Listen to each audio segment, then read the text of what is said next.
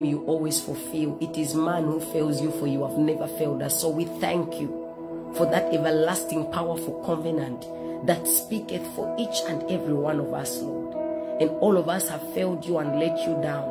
All of us have disappointed you. All of us have done things that are not pleasing before you. So we stand on your word in asking for forgiveness as a generation, as a people, as creation. We ask for forgiveness, and the best way that we can ask for forgiveness is standing upon your word, Lord God Almighty, because asking for mercy with our own words, we cannot even speak and fathom every mistake, every shorten of glory we've fallen, every sin that we have committed before thee.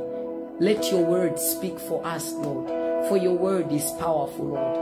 For you, God, knows what word to put in the mouth of a man, that the man shall speak what is life. A man shall speak that what shall bring proclamation of fulfillment in abundance. So this evening, we are here before your presence, Lord. This moment, this time, we are asking for your forgiveness. According to Psalms chapter 51, Lord, we speak it, and all of us need to speak the word of God out of our mouth. That's how powerful it is.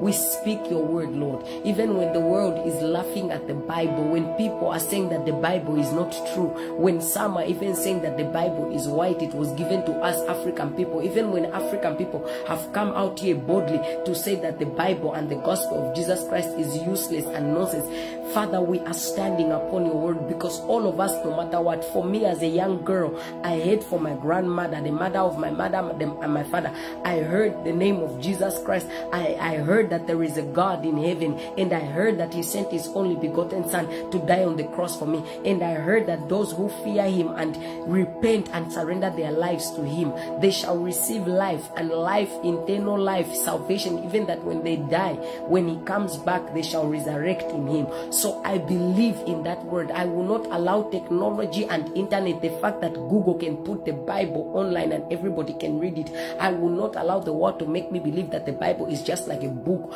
like any other book in the world. I stand on your word, Lord, and I believe in your word, Father. Even when men are trying to make us doubt your word, me, I believe. Say, I believe. Me, as for me and my home, I believe. We believe on behalf of my mother and my father's home, on behalf of my grandparents, my brothers and sisters, my nieces and nephews, on behalf of my nation, Lord. I believe and I stand upon your word. So according to Psalms chapter 51, Lord, we speak this over our generation. We speak this over our nations. We speak this over our people, Lord. We speak this over each and every living creature and every living thing in the whole entire universe.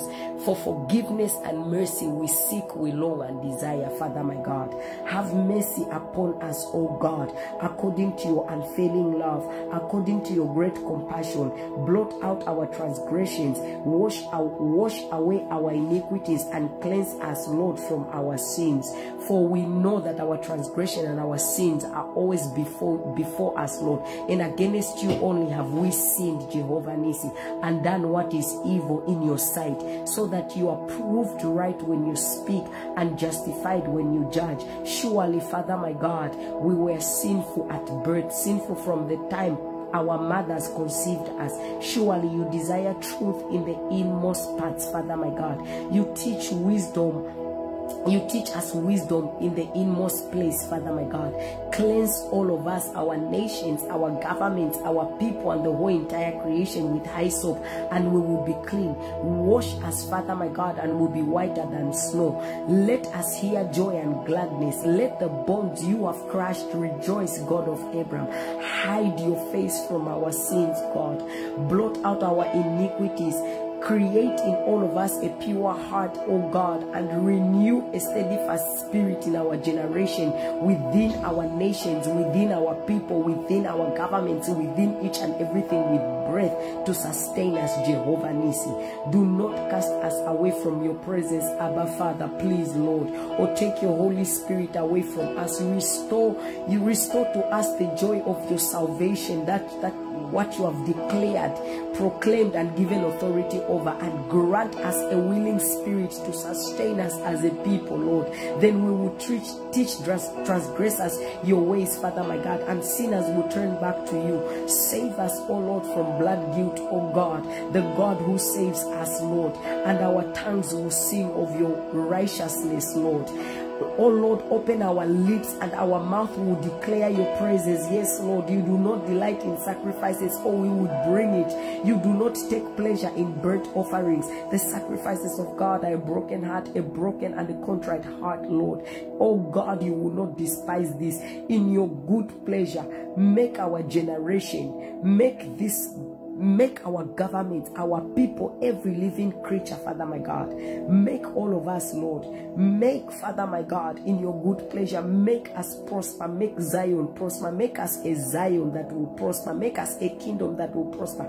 And build up walls of Jerusalem, Jehovah Nissi. There will be righteous offerings, sacrifices, whole burnt offerings to delight you, Jehovah Jireh. Then bulls will be offered on your altar. Teach us, Heavenly Father. Forgive us and give us a clean start, Lord. A new, fresh start. A beginning where you will teach us how to pray, how to worship, how to spend time in your presence, Jehovah Nissi. How to seek you in spirit and in truth. Help us, Jehovah Nissi. Help us, God of Abraham. For we need you. We need your grace. We need your mercy. We need your forgiveness. We need you right now. We need your guidance in each and everything. We stand upon your word. Father, this evening we are here. We do not know what to do. The prayers that come out of our own mouth sometimes feel so powerless. The way we feel sometimes is hopeless. We are asking God on behalf of all of us as a people, as a creation, have mercy on us. Forgive us.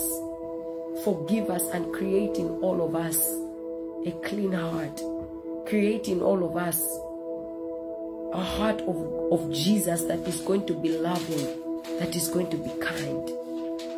We need you, Lord, in Jesus' mighty name. So the first thing we stand on, the first scripture is Psalms 51, because it's very important.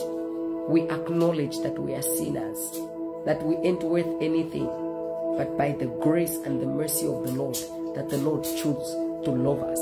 Nothing that we deserve, nothing that we earned, mercy and grace. And because of that mercy and grace, that covenant, that's why we ask for forgiveness. Amen.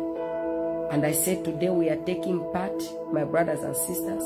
So everybody, we are standing on the word of God, which means there is no specific scripture that you have to stand on. It means I want all of us to participate. As I am praying here, be also praying according to different scriptures.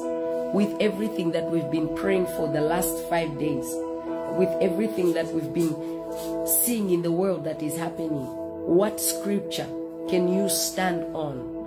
Because the Lord's word shall never be void, shall never be broken, shall never come in any fail in any way. It will stand the end of time. The word of God is power. It is guaranteed already. And that's why the devil knows that if we would use the word of God to pray, he would not come up against us. That's why he wants us to pray in tongues. Because he knows our fake tongues that we have created in our own delusion, they don't do nothing. But the word of God can sound sin. It moves mountains. It changes a lot of things. So what scripture fits right now, write it in there in the comments. And I'll also continue reading according to the word of God. Amen. Because the word of God is what we should stand on. The word of God is what has birthed us. In the beginning was the word, and the word was with our Father. Stand on that word. We are also going to stand on Psalms chapter 100. Sorry. Psalms 100. I just opened. I don't want to be picking scriptures. I just want to be opening according to just natural, in spirit and in truth, without thinking and manipulating it. Only Psalms 51, I wanted us to stand on it, because we have to acknowledge that we are sinners. Because sometimes we feel like we are, like the Lord owes us anything, like we are anything. We forget too much.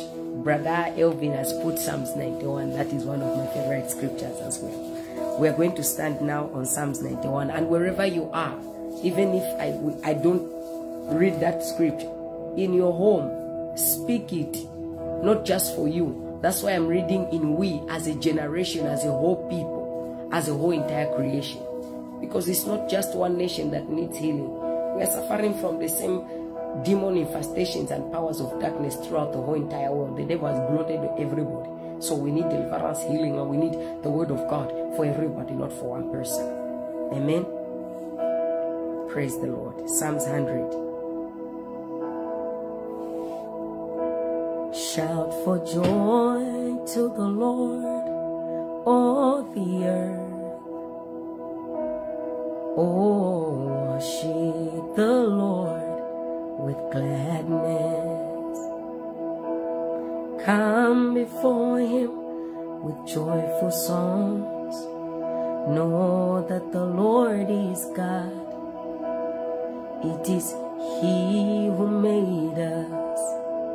We are his people, the sheep of his pasture. Enter his gates with thanksgiving, and his courts with praise. Give him thanks to him and praise his name. For the Lord is good, and his love endures forever. His faithfulness continues through all generations. Father, we thank you, we bless your name. We worship you and we lift you high, we exalt you. We enter your gates and approach your throne with all the glory, the honor, and the praise. Who else is the number one chief cornerstone? Even in this moment, who is our bodyguard and security in the night when we sleep, Lord? When the enemy wants to gloat over us and he's sending demons, warlocks, and witchcrafts to try and destroy us. Who else, Sharon, is protecting us? Father, we thank you. We thank you for the gift of marriage, the gift of wife and husband, the gift of the union of marriage, the gift and union of family, Lord. Some of us, we were born alone with just one child, because you said family shall be an extension of a man and a woman coming together. The two became one, and you extend children as inheritance. We thank you, Lord, that some of us would have been orphans. Some of us would have never known what love is. We thank you for that heaven on earth, which is a union of marriage and family. We thank you for our families, Lord. All of us, when we look at our children, we look at our children, our husbands, and the type of lives that we are living. No matter what, Lord, the joy that marriage and our children bring us, Father, we cannot lie. Life is not easy. We cannot lie. We face a lot of challenges. But there is something about that place, Lord. It's always shining. That's why we forgive one another and we live with one another in harmony and peace. That's why we can't live without acknowledging the love we have for one another every day. Because it is you who formed.